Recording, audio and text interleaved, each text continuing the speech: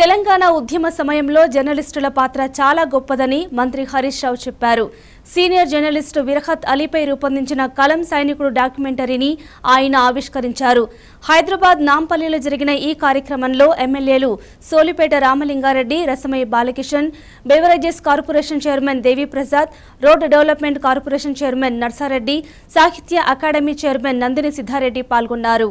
విరాహత్ గురించి ఒక్క లైన్లో చెప్పాలంటే ఆయన తన 30 ఏళ్ల జర్నలిస్ట్ ప్రస్థానంలో ప్రేమను, అభిమానాన్ని, ఆత్మీయతను సంపాదించుకున్నటువంటి one of the best journalist.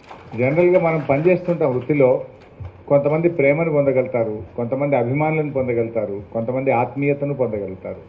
ఆ మూడింటిని పొందినటువంటి వ్యక్తి విరాహత్ అలీ. వృత్తి ధర్మంతో పాటు సామాజిక ధర్మాన్ని కూడా వారు నిర్వర్తించారు. వృత్తిగా ఏ సంస్థలో పనిచేస్తే ఆ సంస్థ యొక్క బాధ్యతను నెరవేరుస్తూనే సోషల్ రెస్పాన్సిబిలిటీని కూడా చాలా చక్కగా నిర్వహించాడు. అది చేయాలంటే అంత ఈజీ కాదు. ఆయన ఎప్పుడు జనరల్గా మేము కలిసినప్పుడు ఒక సామాజికమైన అంశం మీద, జర్నలిస్టుల సంక్షేమం గురించి, జర్నలిస్టుల మంచి చెడుల గురించి కూడా ఎప్పుడు తపన పడేటువంటి మనిషి విరాహత్ గారు. అలాంటి జర్నలిస్టు అంటే నాయకత్వ లక్షణాలు కూడా చాలా పుష్కలంగా ఉన్నాయి విరాహత్లో. చాలా సందర్భాల్లో వృత్తి ధర్మంలో కుటుంబాన్ని, మీ ఆరోగ్యాన్ని కూడా లెక్క చేయకుండా అనేక మంది జర్నలిస్టులు అద్భుతమైనటువంటి ప్రతిభను, ఈ పోటీని తట్టుకుంటూ అదొక సోషల్ దాంట్లో చాలా గొప్పగా పనిచేసినటువంటి జర్నలిస్టు కూడా ఎంతోమంది ఉన్నారు.